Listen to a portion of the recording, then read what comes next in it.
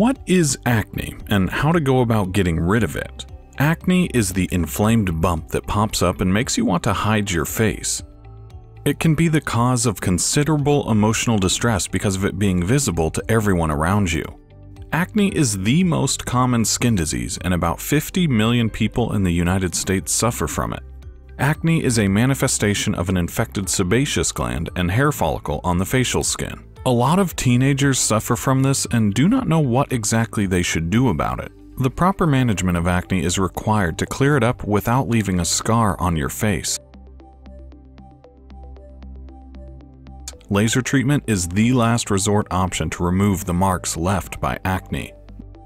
Let's understand how acne forms, what are the predisposing factors for its formation, and how to manage them so that minimum harm happens. A plugged follicle mostly causes acne. The plug originates due to the sebum and the accumulation of dead skin cells. Bacteria aggravates the clogged follicle, causing infection in that area. The infection becomes visible on the skin in the form of pimples and mostly affects adolescents and young adults. Excess sebum formation, follicular plugging with sebum, bacterial infection, and inflammation are four major factors behind acne formation. There are two types of acne. One is the non-inflammatory type and the other one is the inflammatory type. The non-inflammatory type is characterized by comedones, blackheads, and whiteheads. The inflammatory type is characterized by papules, pustules, nodules, and cysts. A surge in particular hormones during puberty or pregnancy can trigger acne formation.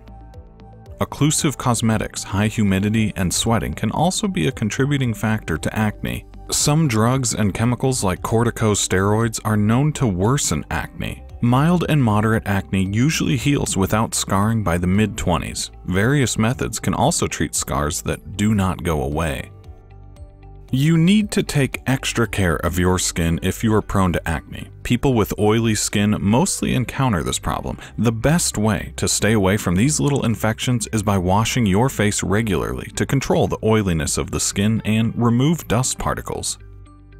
If there is oil on your skin, then it will attract dust particles or environmental pollutants onto your skin, resulting in infection and acne. Once acne shows up, it is highly important not to scratch or touch your acne, as this will only worsen the disease. Wash your face daily with mild soap and keep your face clean and dry. Do not use any creams or products on your acne without a doctor's advice first. Taking medication on your own can result in the aggravation of your condition. Use a healthy diet and stay away from fried or oily products. And make exercise a part of your daily routine.